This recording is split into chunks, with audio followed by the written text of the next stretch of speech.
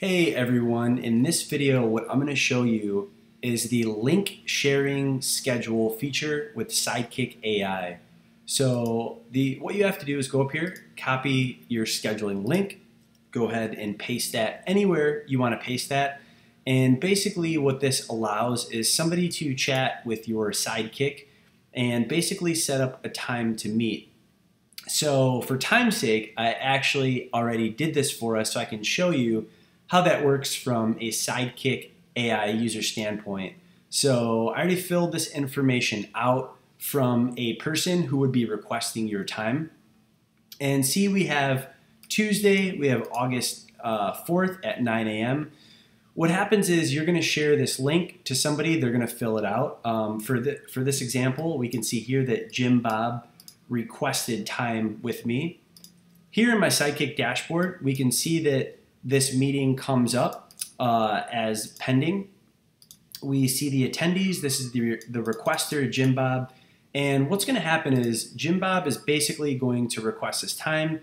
It's going to send to me as pending. And then Jim Bob is actually going to get a confirmation email just to make sure that he wants to confirm this request. So what's going to happen is basically he's going to confirm. All right, so his attendance has been confirmed. And then from there, Sidekick is going to let him know also via email that, hey, we confirmed your attendance.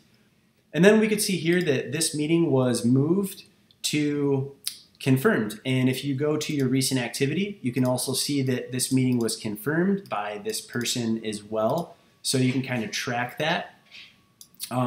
Another thing that's going to happen is this is actually going to go on your calendar immediately, and this should also be on his calendar as well. So I just want to show that for you. So that's for tomorrow at 9.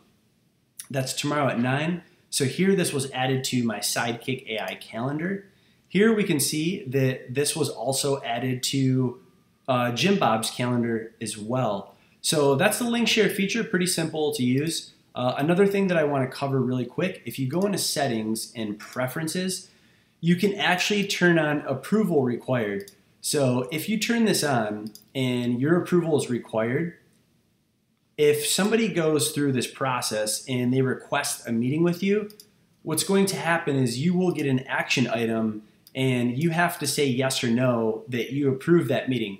The reason for this is we want to give our users a little more control. Also, let's say, for example, you copy this scheduling link, and let's say you put this in your footer somewhere, and somebody randomly clicks on this, next week, next month, and you just want to make sure this doesn't just go to your calendar. You want to be sure that you get an action item so you know somebody's requesting your time. So it's pretty simple. If you guys have any questions, just email support@sidekickai.com. Be happy to give you another demo or kind of walk you through that. If you have any questions, drop them below in the comments, and we look forward to getting some more feedback.